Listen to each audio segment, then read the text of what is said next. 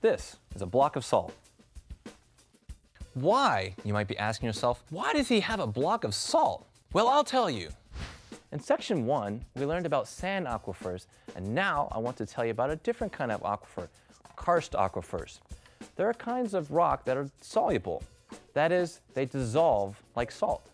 Obviously, I'm not talking about sand, like in our sandstone aquifer. Sand is one of the ingredients in glass, which is pretty insoluble. So I'm not talking about sand. I'm talking about limestone. It is made from seashells that build up on the ocean floor. The shells are squished into rock. We call that rock limestone because it has much lime from the shells in it. Limestone is the matrix of karst aquifers. A karst aquifer is an aquifer that is in limestone. Limestone just happens to be the rock here in San Antonio, so it means that we have a karst aquifer. Our karst aquifer is called the Edwards Aquifer, and it is important that we learn about it. Previously, we learned about sand aquifers with a tank of sand, and now we're going to learn about limestone aquifers. The key to karst is dissolution, so let's start by learning what dissolution is. Dissolution is essentially when tiny molecules of a solid go into a liquid. Now, I'm going to make something dissolve. I'm going to make a solid go into a liquid. Watch. When I pour salt into a glass of water, well, what happens? What happens when I pour the solid salt into the liquid water? Well, the salt disappears. Disappears? Well, we know things don't just disappear. The salt has dissolved. The solid salt is soluble in the liquid water and it dissolves. How do I know that the salt dissolved into the water? Yep, tastes like salt. Limestone also dissolves, but a bit differently and more slowly. But, like salt, it also goes into a liquid. To understand limestone dissolution a bit better, we're going to move to my next model. We're back to my salt block. For this demonstration, I'm going to pour some water onto the salt block. We just established that salt is very soluble. So as I pour the water onto it, we know that a bit of the salt is now in the water that is running off.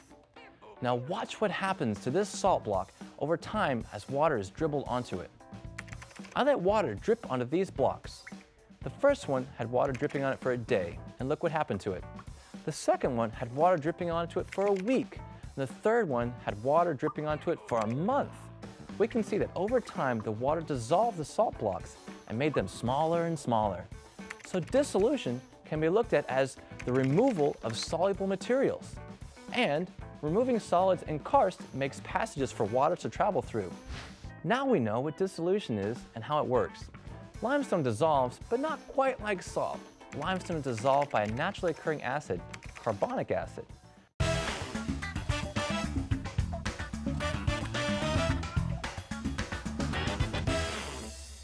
Carbonic acid isn't like acid rain, which is man-made. Carbonic acid occurs naturally in the atmosphere. Now basically, when the rainwater hits the ground, it is ever so slightly acidic, just a teensy bit.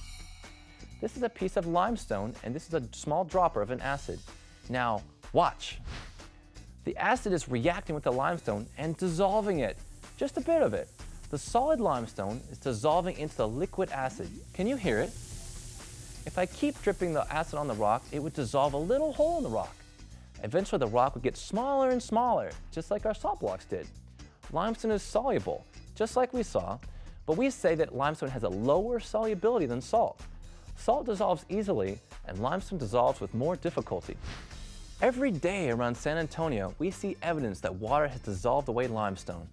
You might ask yourself now, how do we know that water dissolves limestone? You can't see dissolved salt when it's in the water, so how can we see dissolved limestone? Well, when the limestone comes out of solution, the reverse of dissolution happens, which we call precipitation. This is how cave formations are made.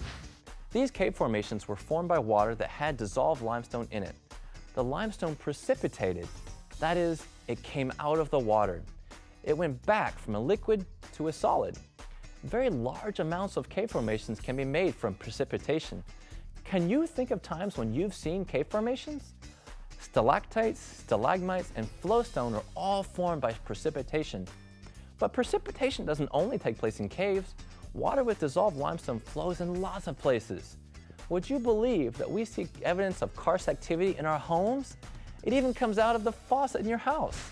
Check this out. This is a faucet that got clogged up by precipitating limestone. Precipitation can happen anywhere water has limestone in it, even on faucets and shower heads. Next time you're taking a shower, take time to look up into the shower head. Chances are you'll see a white deposit, which is dissolved limestone that has been precipitated in the same manner that cave formations are made. All of these things, caves, stalagmites, and clogged faucets, are evidence that we have a karst aquifer. And if you think about it, there are lots of caves around San Antonio, aren't there? There's Cascade Caverns, Cave Without a Name, Inner Space Caverns, Natural Bridge Caverns, Wonder Cave, and probably some more too. In fact, Central Texas has over 1,000 caves. Now think about the coast. Think about the times when you've been to Dallas, to Houston, and other places around Texas. There aren't any caves around Dallas or Houston, are there? And that's because they don't have karst aquifers. But San Antonio and Austin do, and so we have caves. And now we're going to learn more about these caves. Let's talk a bit more about carbonic acid. This naturally occurring acid that dissolves limestone is in rainwater. It isn't as strong as the acid I used a minute ago, but you get the point. The acid dissolves limestone in the same way that water dissolves our salt. What we see is that the acidic rainwater falls and enters the ground. It enters our aquifers. As it travels through the limestone, it dissolves the rock. This rock is from our Karst Aquifer, the Edwards Aquifer. At one point it was solid, like this rock, but the acidic water dissolved out all these little holes. As we speak, at this very moment in fact, water under our feet is dissolving rock. It is making more rocks just like this. And this is what karst rock looks like underground. These holes are formed by the continual dissolution of the limestone bedrock by acidic rainwater. Compared to the sand aquifer we made, how fast do you think water can travel through this rock? Pretty fast, huh? How do we know that dissolution is going on underground? Well, we have a number of karst features exposed in the surface that we can learn from. A karst feature is any landform formed from dissolution. Around San Antonio, there are a number of karst features, including sinkholes, fractures, springs, and caves. Water flows down through karst aquifers and into the aquifer below. We said that in sand aquifers, the water had to infiltrate slowly through and around all the sand of the matrix.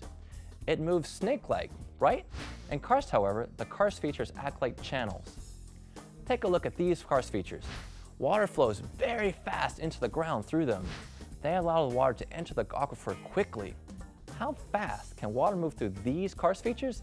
Very fast. Water flowing through karst features moves so much faster than water infiltrating down into sand. And with thousands of karst features to focus the water, the Edwards Aquifer recharges quickly. Recharge is when water infiltrates down and replenishes the aquifer. Part of the reason that the Edwards Aquifer can produce so much water for San Antonio is because it recharges so quickly through these karst features. You might be asking yourself right now, well, so the aquifer has all this water recharging into it and moving through it. Does water flow underground like a river? Well, some groundwater does flow like a river, but only a tiny, tiny bit of it. Let's think back. We said that a sponge makes a good aquifer model. This sponge has holes in it, just like our karst rock did. Does water move through it like a river? No. Now, I want to do something different. I want to follow a single drop of water through the entire Edwards Aquifer, from start to finish.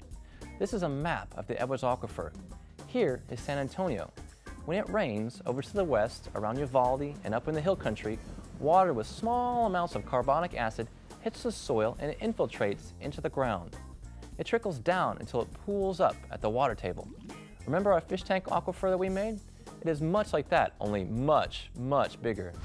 The water travels underground through paths in the rock, which we call conduits. A conduit is like a natural pipe in the rock.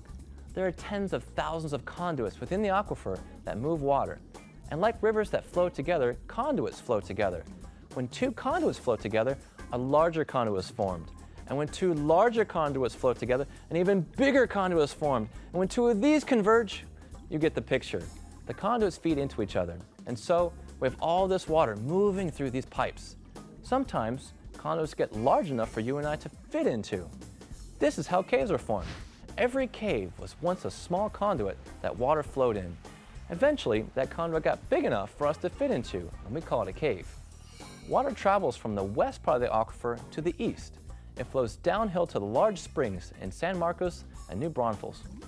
In fact, Central Texas has some of the largest springs in the entire state. That should tell you that the Edwards Aquifer moves a lot of water. Additionally, look how big our aquifer is. It's huge. Most aquifers are not nearly this big. Our aquifer stretches from Uvalde in the west to San Marcos in the east and way up into Austin. That's immense. What have we learned from this section? Well, we've learned that there is a very special type of aquifer called a karst aquifer. San Antonio has a very large karst aquifer called the Edwards Aquifer that gets its water from the Texas Hill Country. And we San Antonians get our drinking water from it. We know that rainwater naturally contains carbonic acid. When it infiltrates into the ground and enters the aquifer, it starts dissolving limestone, creating holes, conduits, and caves in the rock.